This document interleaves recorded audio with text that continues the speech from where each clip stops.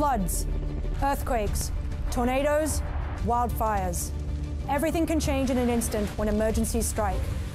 I'm Ness Murby. I'm a Paralympian, I'm blind, I'm a disaster survivor, and I'm your host for this video series that is your guide to prepare and plan for natural emergencies in Canada.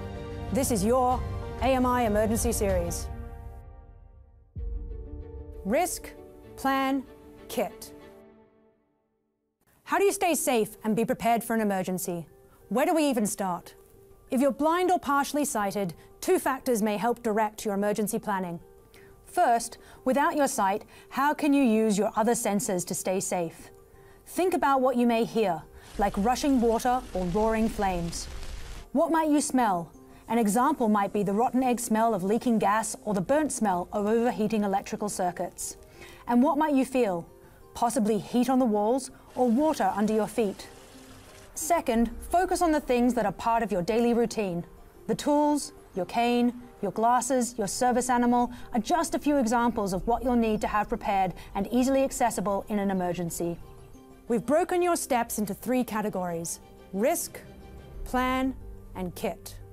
In this series, we'll take a closer look at how you can prepare for each step, thinking about how you can engage your senses and tackling how to look at your routine with emergencies in mind.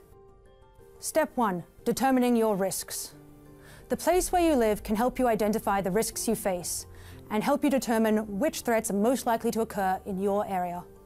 For example, earthquakes and tsunamis, hurricanes, avalanches and landslides, floods. And everyone is at risk and should plan for a fire or power outage. Step 2, develop a personalized plan. It's important to plan for situations where you may not be able to rely on things you trust every day. Having an extra cane in an accessible place, an exit plan if you can't touch the walls, and thinking about how smells and sounds might change in emergencies are all part of that. Step 3, build your kits. To ensure you're prepared, have a variety of emergency kits ready.